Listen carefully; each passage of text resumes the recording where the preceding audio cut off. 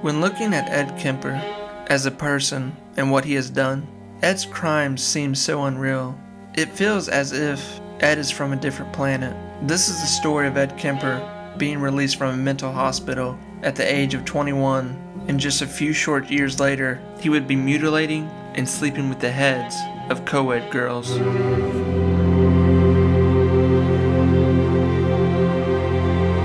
In 1969, Ed would be released from essentially what was a mental hospital for the criminally insane and dangerous at the age of 21. He had served his time as a juvenile for murdering his grandparents. Doctors at the hospital would recommend that Ed not be released into the care of his mother because of the history and abuse and overall poisoned relationship. But against the doctor's wishes, he would join her again in Santa Cruz, California. Ed's mother would be in Santa Cruz where she lived after her third marriage. Now this is where the story starts in, where Ed would build upon his next few years living with his mother and slowly start into his life of evolving into a murderer. Ed's mother would take a job at the University of California. While there, and at this time, Ed would attend community college, but would eventually find one job that he loved, and that was the Department of Transportation. You can even hear Ed talk about this in interviews,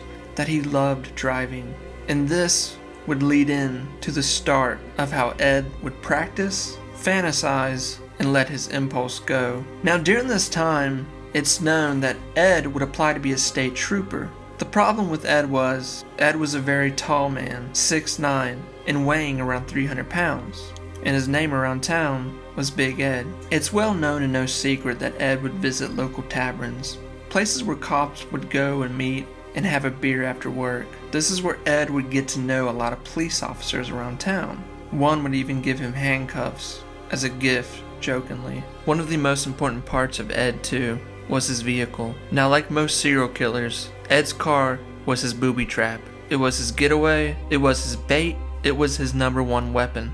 Ed had a 1969 Ford Galaxy 500 with a black hardtop. The car was in bad shape, it was beat up, and had many miles because Ed would say himself he had at least picked up 1,000 hitchhikers for about 2 years straight before he actually murdered someone.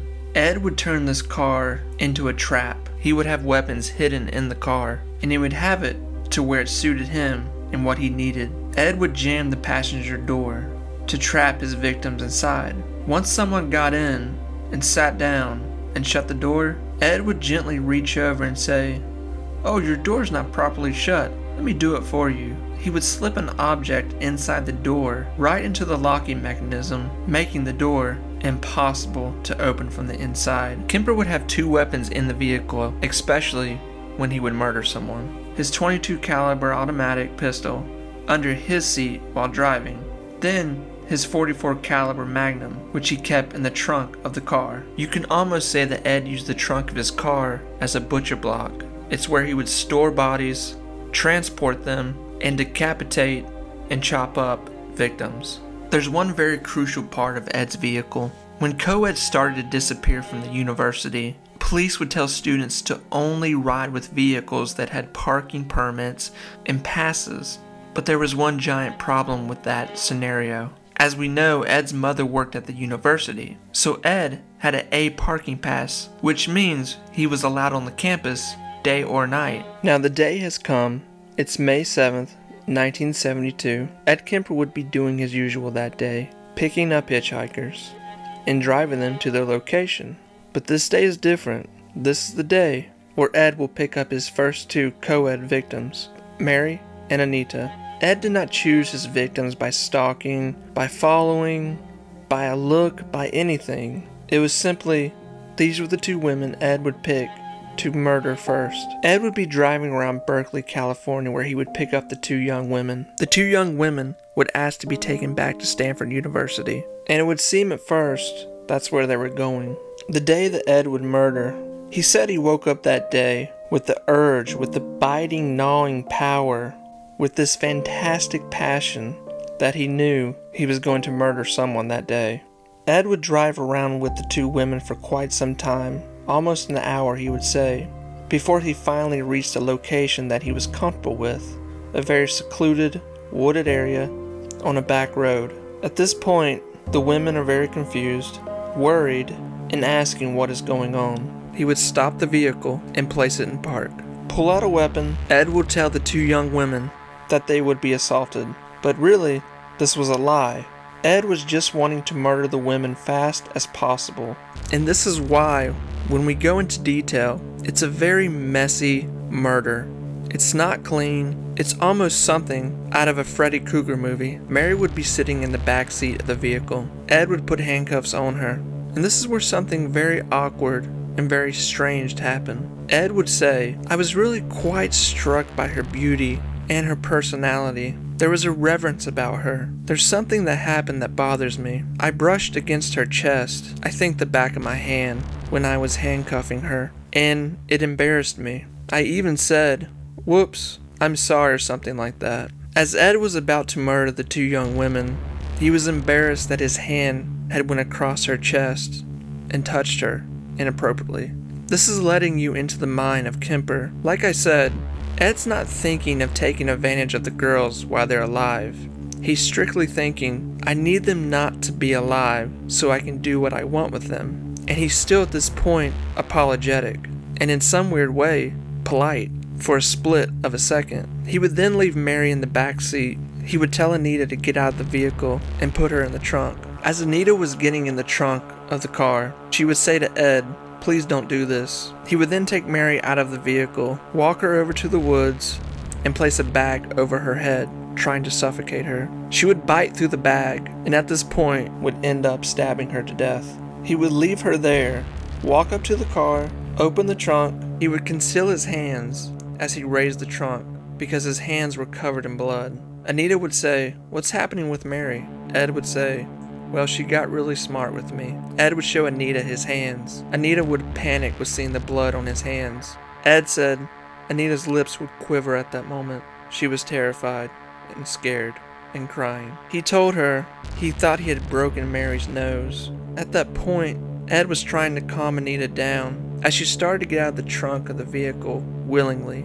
But unexpectedly, Ed would grab a knife and start stabbing her. Anita realized what was happening. She threw herself in the back of the trunk, yelling, "Oh God."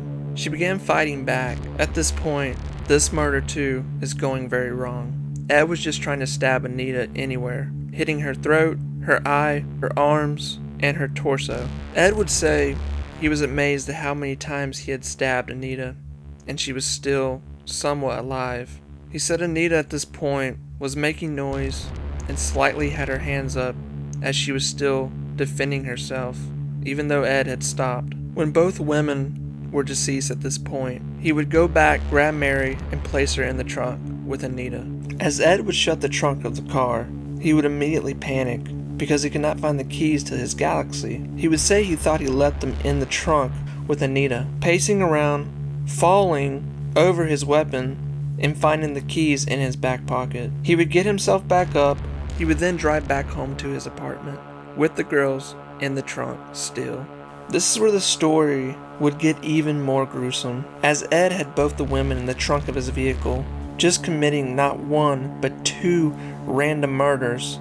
He would return back to his home, but unbelievably on his way back home, he would be stopped by a police officer for a broken taillight. But the police officer would see nothing to alarm him that this man had two bodies in the trunk and that he had just murdered two women. When Ed had reached his home, Ed would take pictures of the bodies of the women before he took them apart and after he took them apart. Ed said he hoped these photos would last, to where when he got the urge to do this again, he was hoping the photos would suppress that feeling. But he said the photos would only last 2 weeks before his urge was so intoxicating once again. Now the story would continue to get even messier. When Ed would reach his home with the bodies, he would take them in his apartment and start dismembering them. He would keep both the heads. Everything else he would cut up and throw into garbage bags, which he would later take and bury in the woods. Ed would say when he was dismembering the women that he would have a thrill, that this was the moment he had been waiting for. Ed said when he took the heads off the women, his favorite part about doing it was hearing the head dislocate from the body. It was a rush, he would say. Ed would spend that night with the heads, placing them on a chair and just looking at them until he went to bed. And when he went to bed, he would put the heads with him in his bed and sleep with them. Ed said that he had loved Mary and somewhat missed her, that he wished he had gotten to know her, talk to her, spend time with her. He said, "I think personally deep down that I continue to do these things to try to get that out of my mind, to cover it up. Other young ladies, trying to get them out. I had been very struck by Mary. I had never really taken a chance on getting to know her. I've had a lot of dreams about her. It's been very depressing for me."